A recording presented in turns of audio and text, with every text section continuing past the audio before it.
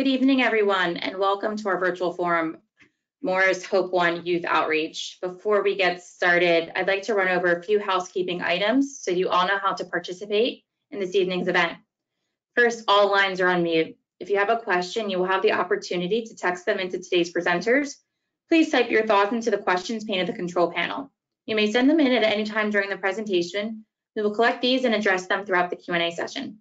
Similar questions will be combined, and inappropriate or offensive questions will not be announced. And due to time constraints, please keep all of your questions on topic.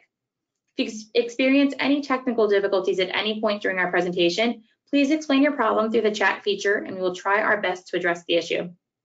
Lastly, we are recording this meeting, and the event video will be available on our YouTube page within 24 hours. Please subscribe to New Jersey OAG on YouTube, Twitter, Facebook, Instagram, and Flickr for the latest updates on news, information, and resources from our office. Now I'd like to hand things off to our hosted moderator today, Morris County Sheriff James M. Gannon.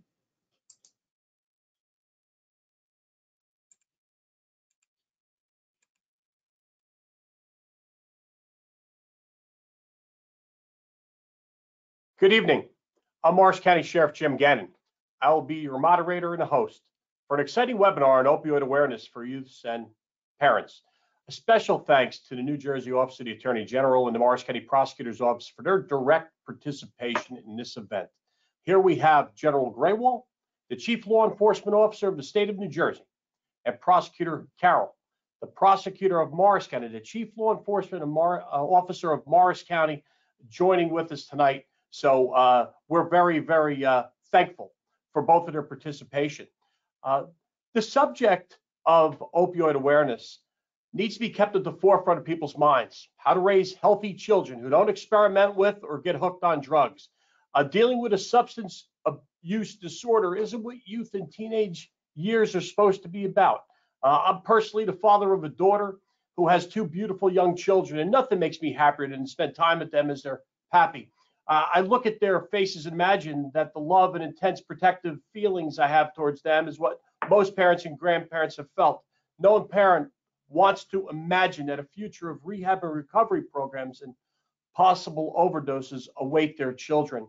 In Morris County, where I serve as sheriff, we've had 71 suspected fatal overdoses as of this past week.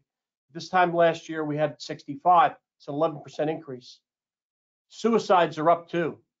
A program that I'm particularly proud of is the Morris County Sheriff's Office Hope One program. It's a mobile program that is staffed by a plainclothes sheriff's officer, a mental health advocate, and a certified peer recovery specialist. Someone who has suffered through addiction and found the strength and courage to get clean and teach others how to avoid the temptation of drugs or get well through recovery and treatment programs. Hope One was started on April 3rd, 2017, and since then has been out in the community sometimes as often as 7 or 8 times in a week, offering help, training people in the use of Narcan, and just listening. The Hope One team will explain what they do later on in this program. Now, it's my honor to introduce our first speaker, Acting Morris County Prosecutor Robert J. Carroll. Prior to his very recent appointment on October 14th, just last week, as Acting Morris County Prosecutor, Robert Carroll has served since 2018 as Director of the Law Department of the New Jersey Turnpike Authority, the largest toll road authority in North America. He previously served as Acting Sussex County Prosecutor. Back in 1986, he was appointed to supervising Deputy Attorney General in the Organized Crime and Racketeering Task Force at the New Jersey Office of the Attorney General, being promoted to Task Force Chief Assistant Attorney General in 1989. In that capacity, Prosecutor Carroll investigated and prosecuted major New Jersey criminal enterprises and public corruption.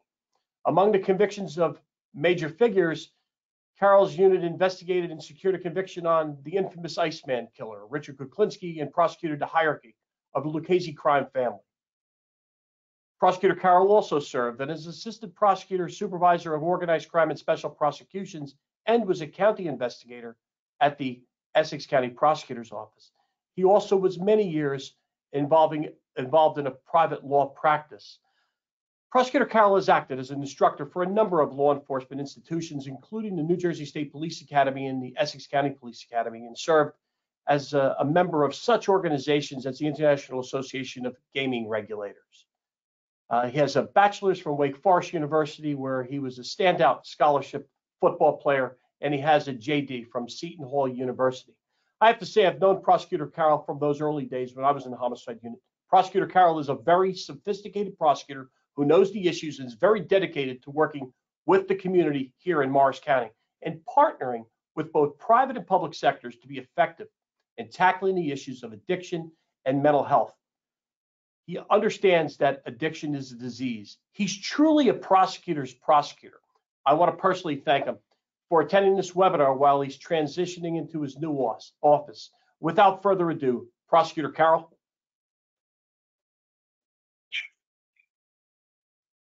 Okay. Good evening. Sheriff, thank you very much for that wonderful introduction. And thank you, Attorney General Graywall, for inviting me to this presentation. As the Sheriff mentioned, I've just started my new position, was very pleased to join and support the Hope One project. Although being in the office only a few days, I do have a long history as a prosecutor. And during my decades of service as an attorney, I've also learned how to defend persons and entities accused of crimes. This dual exposure has enabled me to see our citizens and our law enforcement from the proverbial both sides of the table, but especially the collateral pain that's suffered by families of defendants involved in crime related to addiction and mental health. I've always believed in teamwork. Teamwork between law enforcement agencies, but even more important, teamwork between the community and the police departments and so forth that serve those communities. That experience allows me to also recognize that the Hope One project is providing an important service to our communities right now. First, it has already saved many lives, an incredible benefit by any measure. Second, it also provides on-site educational component to families searching for answers to help for addiction and mental health issues by providing a different type of alternative to persons submitting to the frustration, depression, and hopelessness that's been so amplified during this COVID-19 pandemic. I was especially excited to learn that this modest and original effort by the Sheriff Gannon and his team in Morris County, with the Attorney General's support, has been expanded throughout the counties of New Jersey, and the results of providing both education and, in certain cases, actually saving lives are worthwhile efforts that will no doubt save countless lives in the future. I applaud both the General and the Sheriff for making this outstanding effort. One final point. As a prosecutor, I take protection of our citizens as a paramount duty. I see another benefit that this project has and will continue to provide. Lives saved through the Hope One services have an opportunity to redirect their lives into a positive and productive outcome. This result enables the recovered subject and indeed their families to avoid the criminal justice system entirely, an absolute benefit to all. The Morris County prosecutors, I know I speak on their behalf, believes in the Hope One project, and we're looking forward to tonight's presentation. Thank you, Sheriff.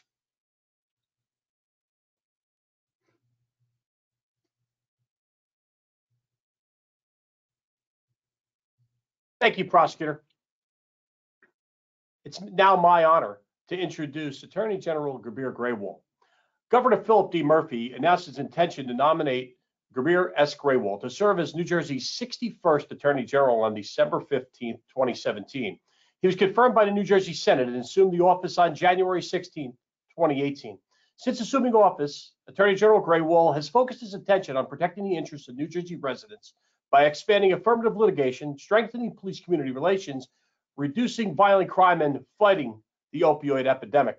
Before becoming New Jersey Attorney General, Mr. Graywall served as Bergen County Prosecutor, Chief Law Enforcement Officer in the most populous county in New Jersey, and home to nearly 1 million residents living in 70 municipalities.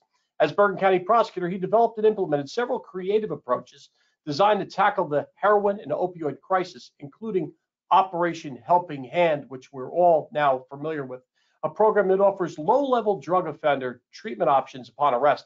He also established a community affairs unit, which is dedicated to assisting local departments improve police-community relations. General Graywall also worked as an assistant United States Attorney in the Criminal Division of the United States Attorney's Office for the District of New Jersey, and later and also for the Eastern District of New York. His significant matters that he investigated and prosecuted include the successful prosecution of 12 men charged with providing material support to the Tamil Tiger terrorist organization. I was very honored to be on the CT6 team with General Graywall on this investigation and prosecution. And I think none of us could have imagined we'd be doing a webinar together here tonight. Attorney General Graywall graduated cum laude with a Bachelor of Science in Foreign Service from Georgetown University School of Foreign Service in 1995. He also obtained his law degree from College of William and Mary Marshall White School of Law in 1999. Attorney General Graywall provides tremendous leadership on not only being a crime fighter, as we refer to the warrior side of the job, in dismantling criminal organizations who are supplying opioids and other illegal substances to the community. Attorney General Graywall also demonstrates compassion to the simple user who needs assistance, who needs treatment. General Graywall has demonstrated that he seeks to return that former user to be a productive member of society. Without further ado, General Graywall.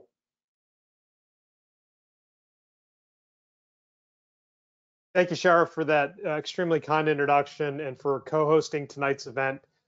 Thank you for your impeccable leadership and your friendship over the years, but I particularly want to commend you on your efforts in combating the opioid epidemic in Morris County and for your visionary leadership, in particular with the Hope One van, which is being replicated across the state.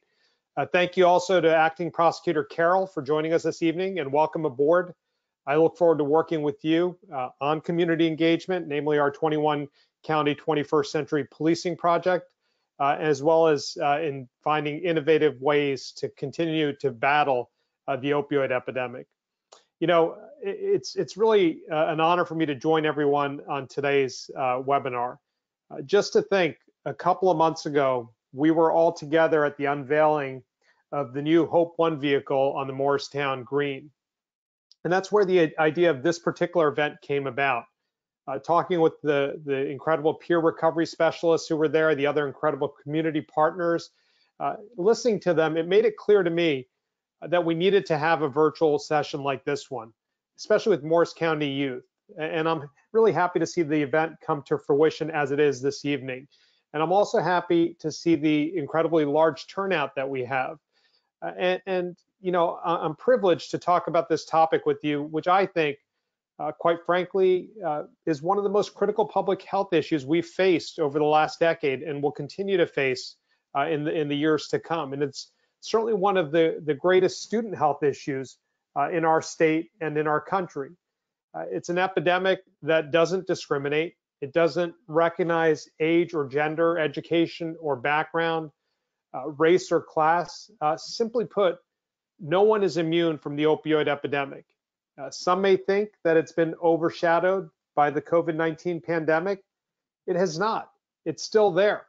And even worse, the COVID-19 pandemic has exacerbated in so many ways the opioid epidemic and other public health challenges that we contended with on a daily basis before March, before COVID took over our lives. I understand that all of our communities are struggling with COVID-19, but what we have to recognize is that it has especially hurt some of our most vulnerable residents. And oftentimes, and especially in the context of COVID, we think about our seniors and those with other physical health conditions as being among our most vulnerable. But I think when we talk about the intersection of COVID and the existing opioid epidemic, we have to talk about our youth. And we have to add them to the list of the most vulnerable that we talk about right now. I can't imagine everything that our young people are dealing with right now in adapting to the challenges posed by COVID-19. Many of you who are joining us today are virtually attending school in a setting like the one we're using this evening. Others of you are attending classes in person while trying to adhere to social distancing protocols and face covering protocols. Your extracurricular activities have been altered or canceled in some cases. And you can't do the many enjoyable things you did before the pandemic. You don't have the same outlets as you once did. You can't come together as you did before the COVID-19 pandemic. And all of this isolation and upheaval really that COVID-19 has brought upon us has made all those things much harder, but it has also triggered, as others were mentioning, an increase in psychological problems, in other sort of mental health issues. But unlike in previous times, we now have more programs to deal with these issues, including mental health programs for our youth, which you'll hear about tonight. Programs like Hope One, which gets professionals with the right training and right equipment to people in distress. And this is a big shift for us in law enforcement to talk about these things in a proactive manner. And it's not, it's a shift from how we used to do things here in New Jersey and across the country. But, now we have a greater understanding that people who are suffering from serious challenges, who often end up interacting with law enforcement as a result, are not going to get better by just cycling through the criminal justice system. These are complex problems that require creative solutions, like those offered by Hope One, like those offered by Sheriff Gannon. But we need to make sure, again, coming back to the point that we was really what we talked about when we unveiled the van, we need to make sure that we're proactive about getting these solutions out into the community. And so that's what I hope to accomplish tonight in this forum.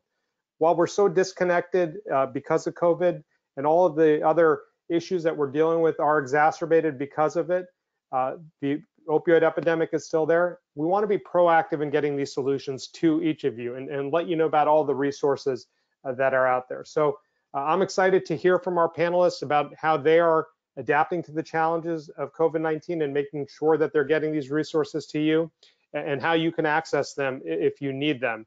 And know that, as the sheriff said, we're here to help. We are acutely aware that we're not going to arrest our way out of the opioid epidemic. We're not going to arrest our way out of these issues, that we have to find new creative and collaborative solutions to put people on a better track and to give them opportunities to work through these issues. And know that you have a partner in my office, you have a partner in the sheriff, and you have a partner in your new prosecutor. And we look forward to continuing that partnership and improving on it. So with that, I'll kick it back to the sheriff, and we'll continue with this evening's program. But I look forward to hearing your questions and the discussion we're going to have tonight. Great. Thank you, General. I appreciate it. Great job. It's my honor now to introduce Tracy Klingener and Kelly LaBar, who will provide us some good curriculum. Ms. Klingener is the Director of Suicide Prevention Services at the Mental Health Association of Essex and Morris, which I kindly refer to as Morris and Essex. Recently promoted to the Director of Suicide Prevention Services, Ms. Klingener has been working in the mental health field for the last 20 years. She is working towards her license in professional counseling. Moreover, she has a master's degree in community counseling. Furthermore, she's a certified mental health first aid instructor in the adult, veteran, and youth modules. She's made numerous presentations on suicide and all variances of mental health to community groups, educators, including support staff, parents, and students. Her clinical experience includes working with sexual assault survivors, at-risk youth, and evaluating adolescents for learning disabilities. Recently, in 2019, she was humbled to chair her first Out of the Darkness walk. Most importantly, Tracy is committed to educating as many individuals as possible on suicide prevention. She is focusing all her efforts on reducing the stigma of mental illness and suicide. She's committed to this because she's had personal experience with mental illness and suicide. Her objective is to lead the way and light a path for those suffering in silence and give hope back to those who have lost it. Kelly LaBar has been providing peer support for over 5 years.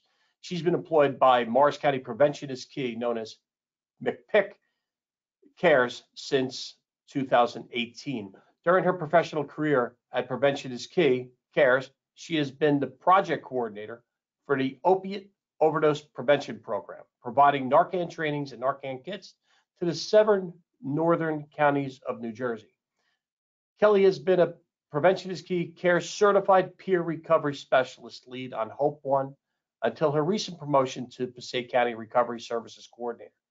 This entails managing 3 grants for peer services, harm reduction, navigation to treatment, and our most recently awarded grant, Bringing Hope One to Passaic County. Kelly is passionate about all that she does in prevention, peer services, and harm reduction, and is eager to bring new ideas to bridge prevention and recovery services to youth. Take it away, ladies.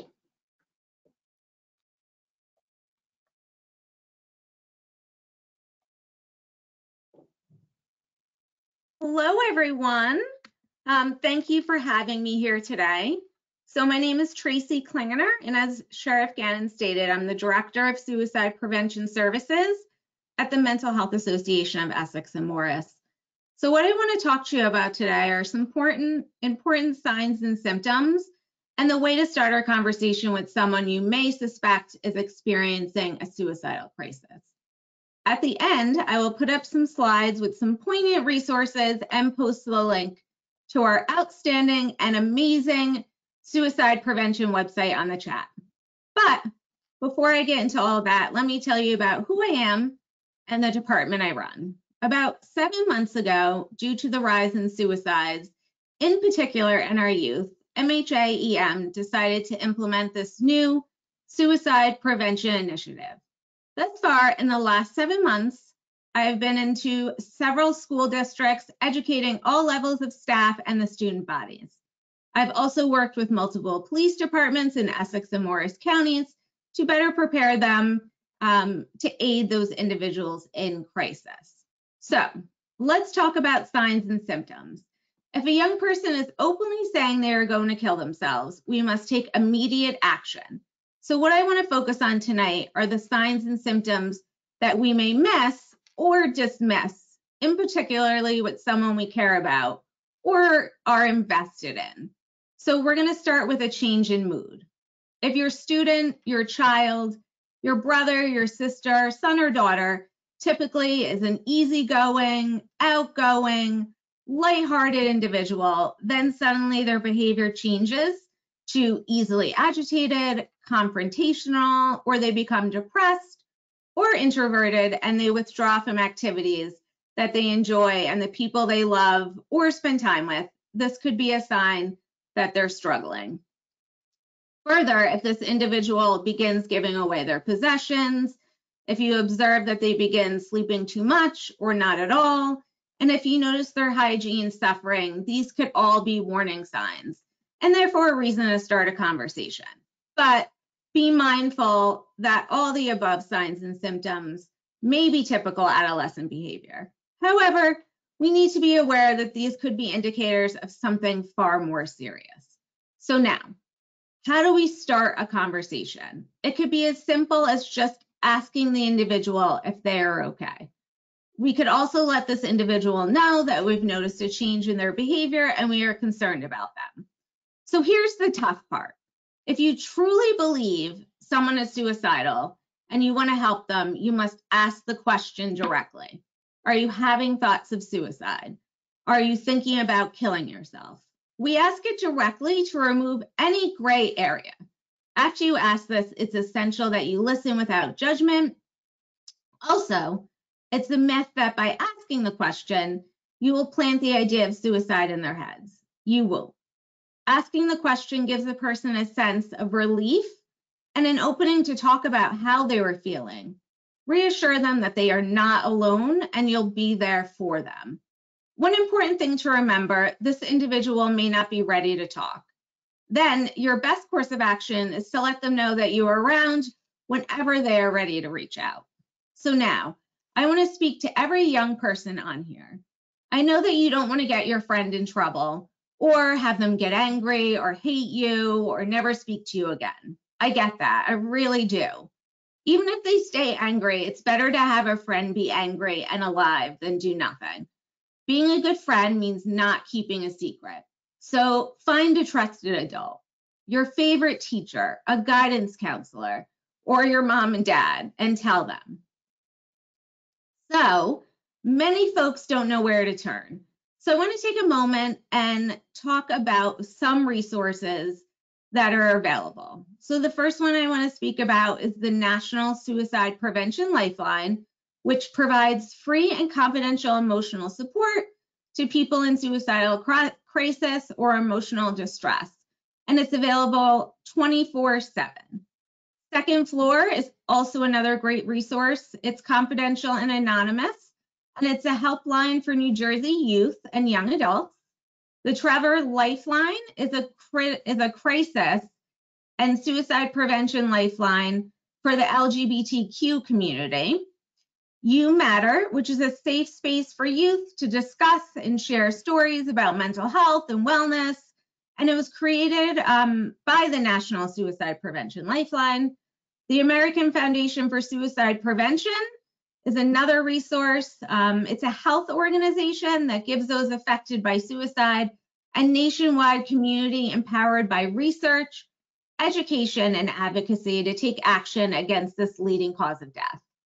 In the chat, after I'm done speaking, I will share the link to the MHA-EM Youth Suicide Prevention website, which I must say is pretty amazing. This website encompasses warning signs and practical ways to speak to a young person having suicidal thoughts. Furthermore, it features testimonials from young people who have attempted suicide and from those family and friends who have been impacted by those who have died by suicide. In addition to the website, we also offer suicide awareness presentations. I could come to your organization, your school, your place of business, nowadays do it over Zoom, and do a more thorough and detailed presentation. My vision for this department is simple. I want to give a voice to the voiceless and listen to those who are suffering in silence. The only way we remove the stigma off mental health and suicide is by talking openly and honestly about it. Together, we could be part of the solution. Together, we could give hope back to those who have lost it. Thank you.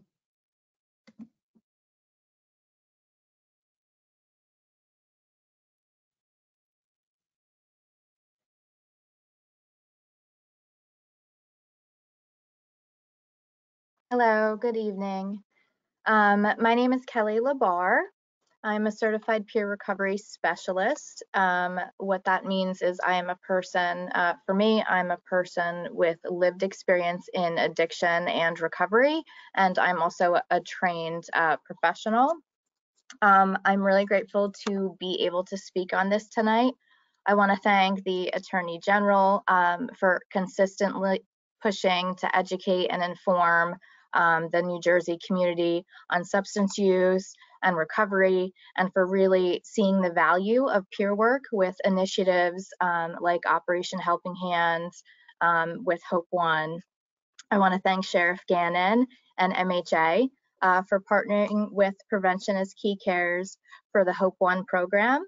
I'm quite sure that Sheriff Gannon is proud to see Hope One expanding all over, not just New Jersey, but other states as well.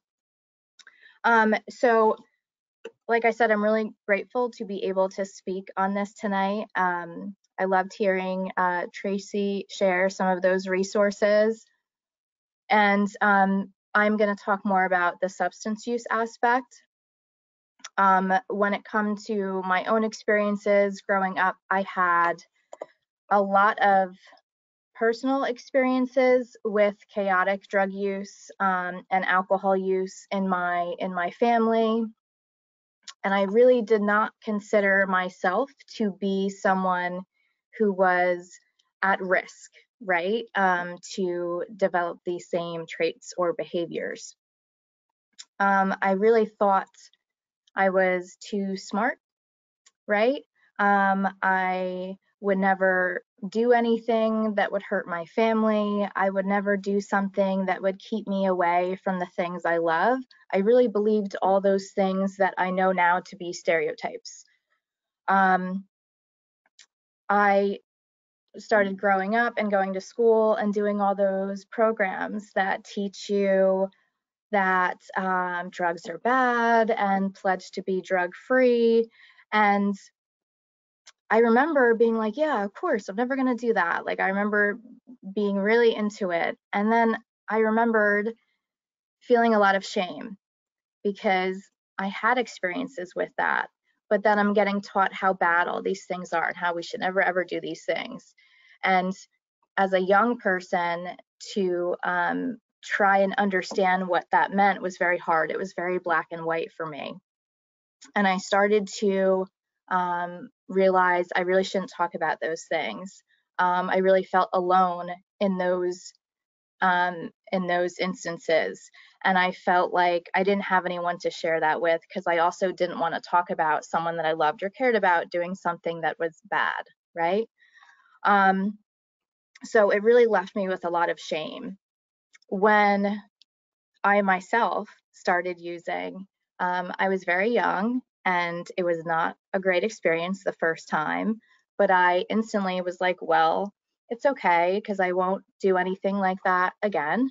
And I won't be like anything I've been told or that I've seen, right? Because I'm different. It's really the same story that everyone tells themselves. And I really believed it. And all those stories that I heard about in class or was warned about from other people or TV shows, a lot of those things started to come true in my own life. You know, I did stop doing the things I loved. I did hurt my family. I did become dependent on drugs. But I was still like, but I care about my family. But I think I'm a pretty smart person. But I don't understand how this happened to me.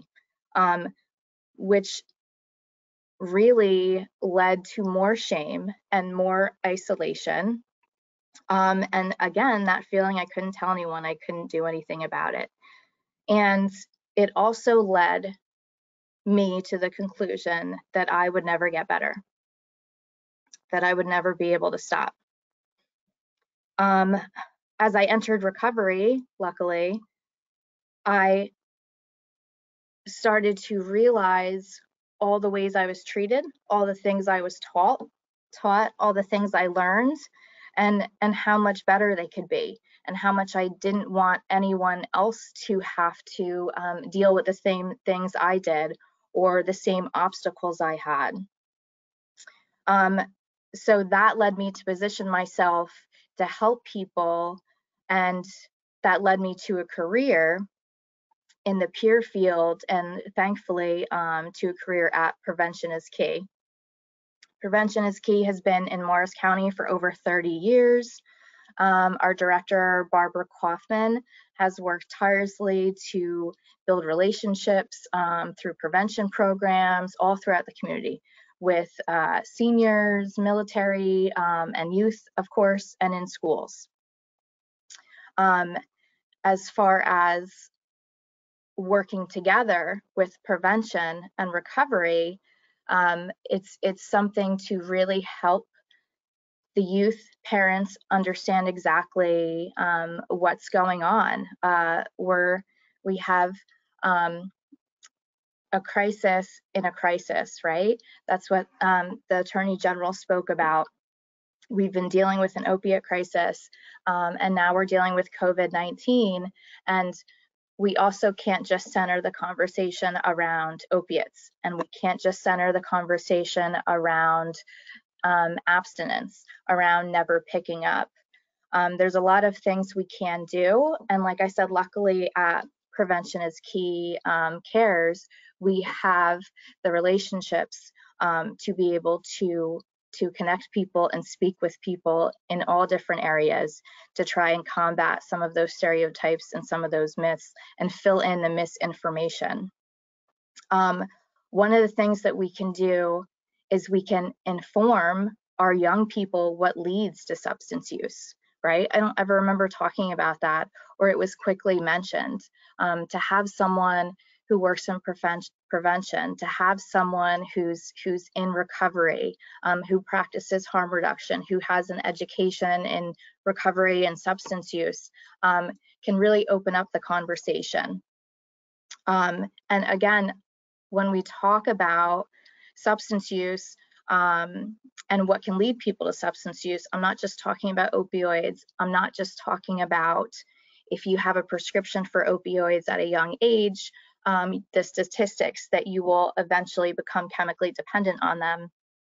Of course, we all know that, but we need to open it up to more than talking about that. We need to talk about that trauma can lead to substance use, curiosity. I'm so glad Tracy was here speaking, because we need to talk about undiagnosed and diagnosed mental health issues leading to substance use. It can be a coping mechanism for many things. There can be a lack of resources that can lead to substance use. I came to realize very, very late in my life how much the trauma that I endured led to my drug use. And that took a lot to figure out, and that is something that can constantly be something that needs to be worked on, whether you're using or not, in recovery or not. We need to open the conversation to talk about, to talk to our youth as equals, as peers, to actually listen with no expectation, with no shame, and make sure that our youth know that they're part of our community, that we want to empower them to raise their voices. You know, as Tracy said, a voice for the voiceless. I want to raise all their voices so they feel heard and are given a space for us to listen. Open up the conversation to talk about the risks and what damage drugs and alcohol do to our bodies. I think we all remember that is something we have been doing and do pretty well, but we need to add to that. Okay, well, when we're talking about what it does to our body, we need to talk about how can you recognize an overdose? How can we empower youth to respond to an overdose to save a life? Could be their friend, their roommate, a family member. We need to let them know about the Good Samaritan law, about their legal rights, so they're not scared, right? If they encounter something like that. We need to talk about resources, including harm reduction. I love that Tracy put up a slide about different resources for suicide prevention. We need to talk about how there are all different kinds of ways to help people. There's peer recovery centers like CARES, there's detox, there's harm reduction services, there's mobile outreach like Hope One, but there's also boundaries to those resources so we can prepare people that there's all different places to go. We need to talk about the societal issues when it comes to drug use. We need to talk about the damage the war on drugs has caused. We need to talk about how language matters to take away that stigma and that shame. Prevention is Key Care's special project. It stands for the Center for Education, Recovery, Education, and Success. Is not a treatment center.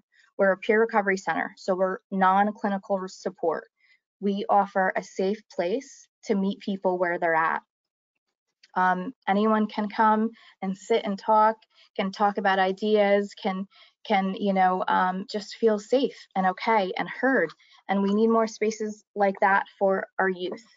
The more honest we are in our conversations about drug use and alcohol use, the more the conversations will evolve. The more it will spark further interest, maybe in careers like in prevention or peer work or social justice reform or drug policies or law enforcement. Having that open dialogue and talking to our youth as equals can really spark that passion and interest and make our community feel like they're heard and able to ask questions about what they're really concerned about. When we take preventionists and peers and put them in a working relationship in our community, which is exactly how Prevention is Key Cares is set up, we can really help to offer a safe place for people to talk, to ask questions, for parents to feel concerned. Prevention does a hidden in plain sight presentation that is just amazing to educate parents as well. So there's so much we can do, and there's so much we are doing to open up and make people feel like they can get accurately informed and educated. There's free resources like from the Drug Policy Alliance, but again, to have someone working in prevention and someone with lived experience working together can really expand what people think they know about substance use disorder. Again, I'm so grateful that we were all able to connect on this tonight, and that it just came from a quick conversation and we all made it happen. To the Attorney General, again, thank you for listening to your residents' concern and for all of your hard work and different programs, and for all the hard work of my team at Prevention is Key Cares and the Hope One team and MHA. Thank you, guys.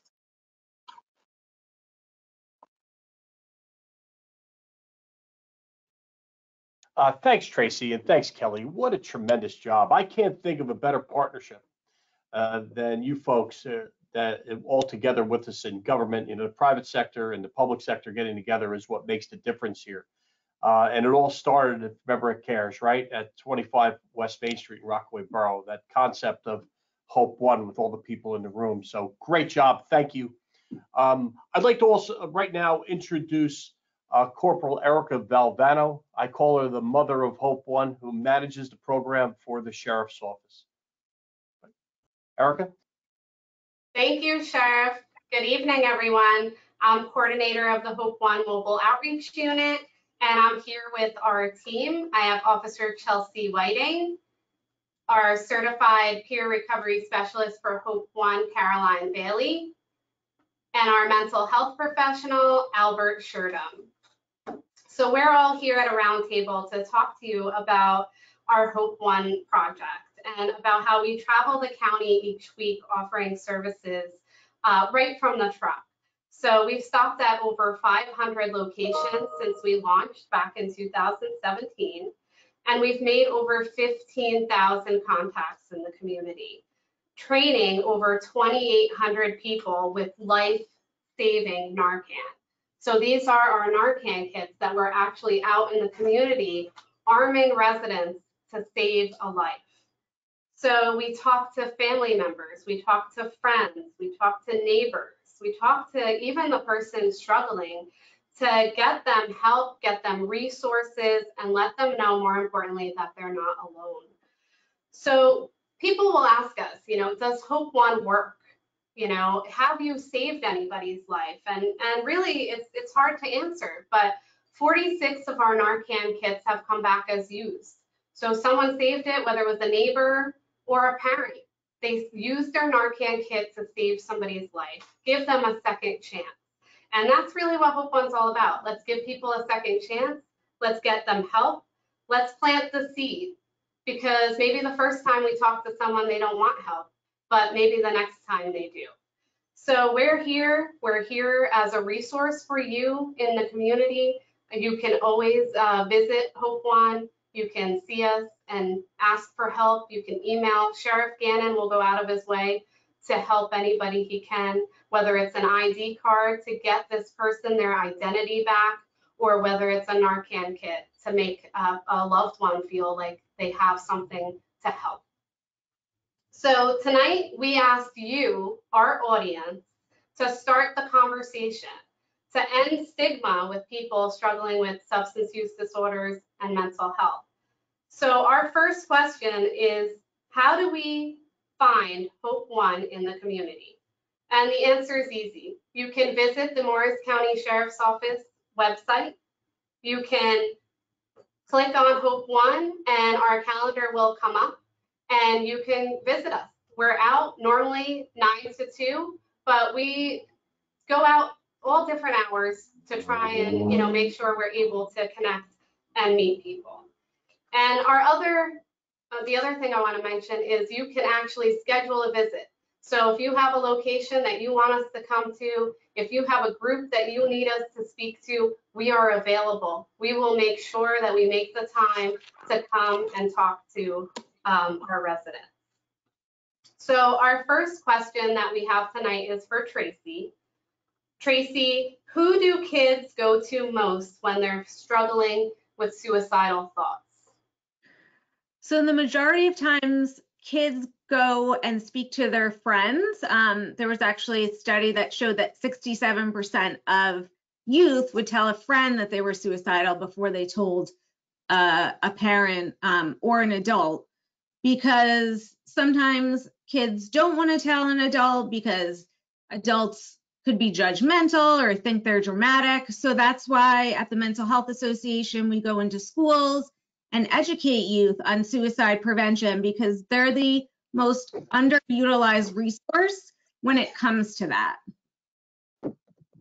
Thank you, Tracy. Chelsea, you have our next question. Yeah, our next question is, what stigma-free language should we as a community use for mental health and substance use disorder? We'll start with Kelly. So there's lots of different language that we can change. First of all, saying substance use disorder is perfect. We're trying to stay away from substance abuse. We're trying to stay away from clean or dirty. We're trying to stay away from lots of different language. If you look at NCAD, they have different language matters like courses you can take to tell you how to speak about it, and you know, really inform everyone what the right kind of non-stigmatizing language is.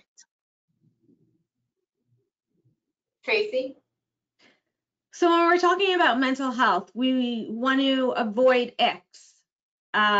So schizophrenic, because we don't want to put someone in a box. We're made up of many different things, so we shouldn't be defined by one aspect.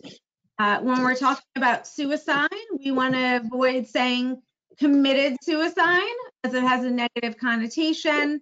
Instead, we want to encourage phrases as died by suicide. And when we're talking about suicide attempts, we want to avoid saying failed or successful. Not only is it unnecessary, but these words imply judgment. So instead, we want to encourage the use of phrases such as suicide attempt or death by suicide. Thank you. That's all we have, Sheriff. We're going to turn it over to you. We actually do have one more We question. do? We have one more Okay. question, yeah. Is there an age limit to services being provided to members of the community?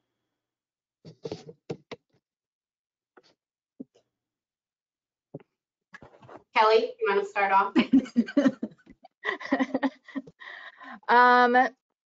So there's different programs for youth and adults. One thing that I mentioned as far as, and you mentioned as well, Erica, as far as Narcan trainings, anyone can get Narcan trained and carry a Narcan kit. So there's not an issue with our youth for that. So at our organization, at the Mental Health Association, we really provide education to youth. So youth groups, like I said, we go into schools.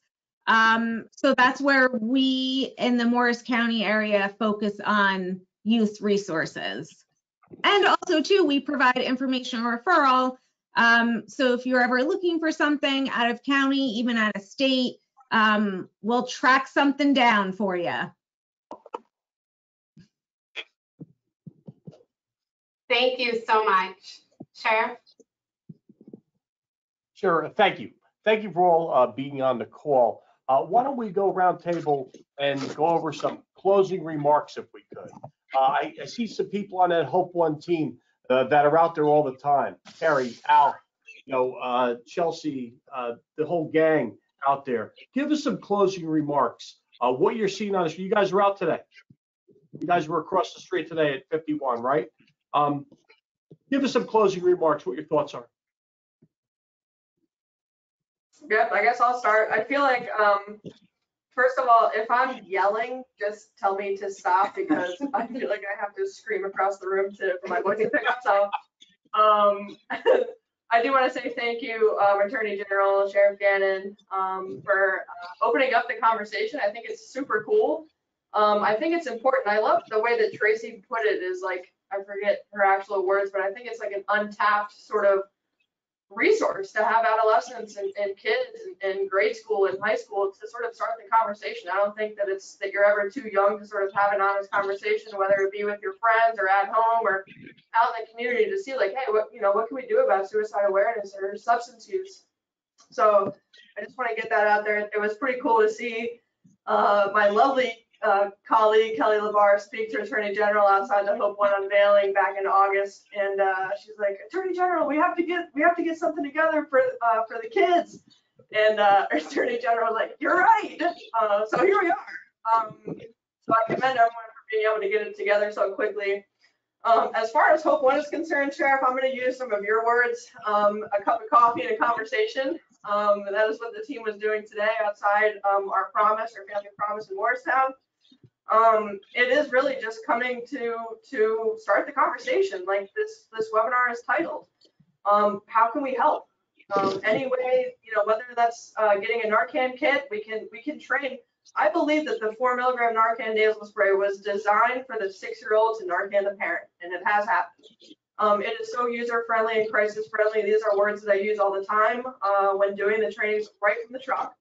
So as long as we have parents' consent and they're cool and whatever it is, I'm more than happy. Kelly's more than happy. The whole team from CARES is more than happy to get Narcan into the hands of people that need it, want it, and can use it. So it's super cool. I mean, we can navigate treatment services right from the truck. Telephone recovery support is something that we offer. Like anything, you can call me. I'll give you my personal phone number if you want to speak to me personally. The 30-year-old chick with tattoos. If you want to call me at 11 o'clock at night, I'll pick up my phone. We don't even have to talk about anything specific. Just let me know how your day is going.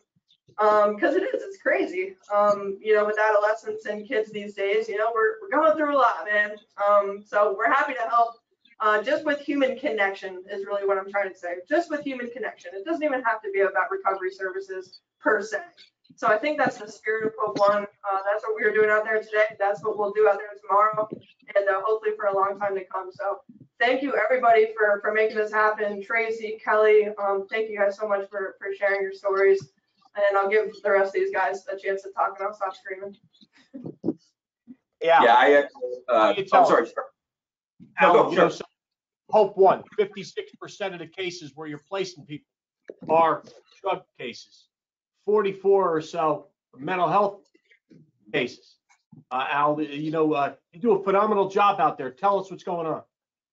Yeah, so that is the one thing that has stuck out to me is the co-occurring mental health and addiction. So often we see that, in particular, folks struggling with homelessness around our area. So that's the humbling part of it. But as Carrie's put it perfectly, this team is tireless. We rely on each other. We have each other's backs, and I think that's what makes it so successful, because we know if I'm handing off a client to CARES, I know that they're going to take good care of them, and I hope they feel the same back, but that's reciprocated.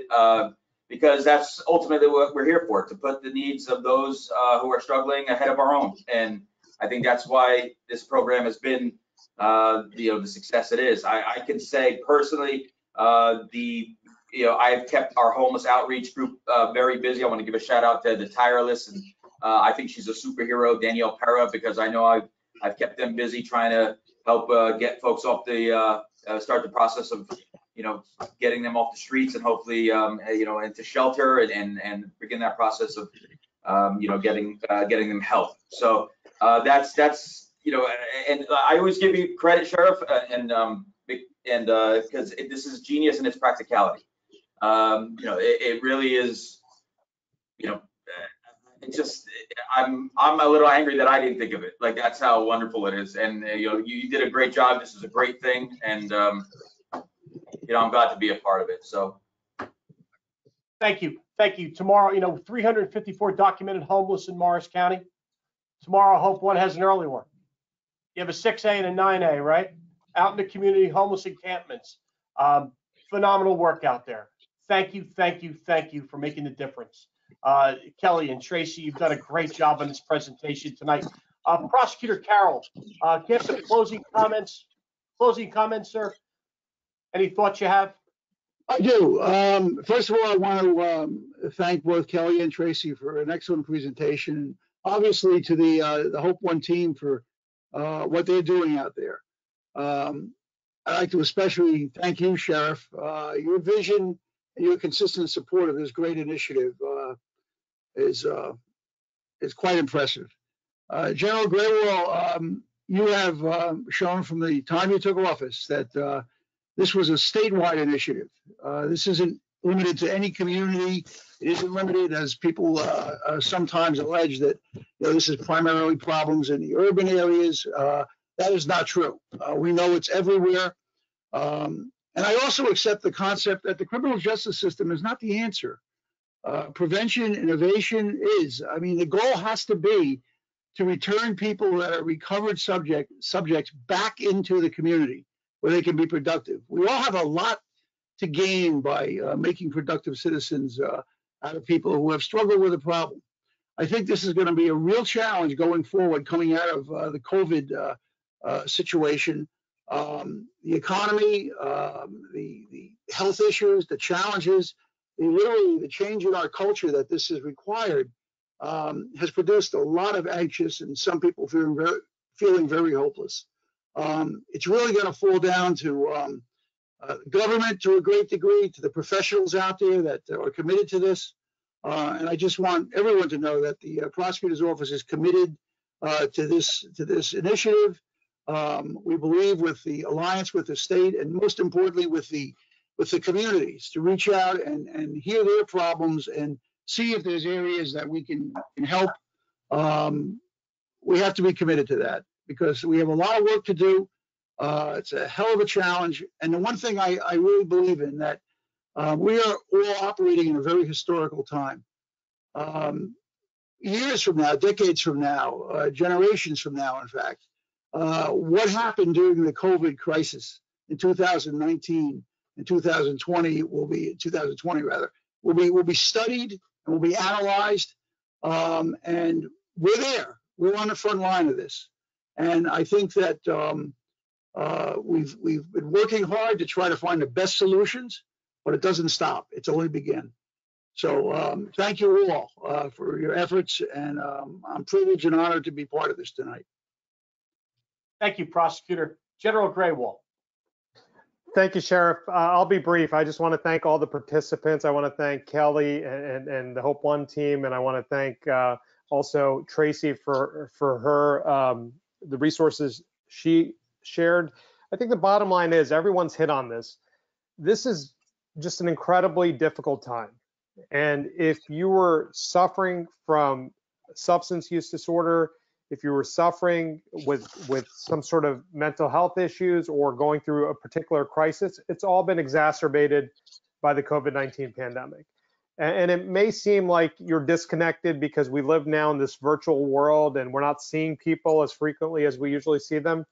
But I think one thing, hopefully tonight's conversation helped in doing is letting you know that there are resources here for you. There are people who care about you. There are people literally who give you hope or should give you hope that there is recovery, that there is help for you, that you can get through this. And I think, we talked about stigma a moment ago. That's part of it. Part of it is having this conversation.